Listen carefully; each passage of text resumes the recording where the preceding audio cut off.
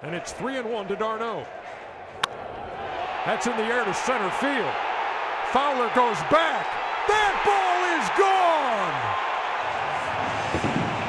Travis d'Arnaud with a bomb to straightaway center. Travis d'Arnaud hits it right off the casing of the home run apple.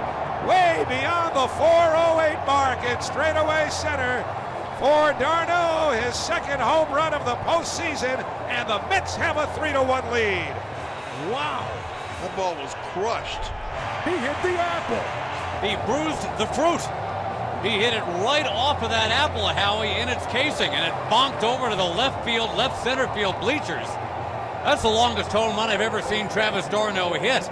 And he hit it through a knifing wind over a disbelieving Fowler. And John Lester shaking his head like, really?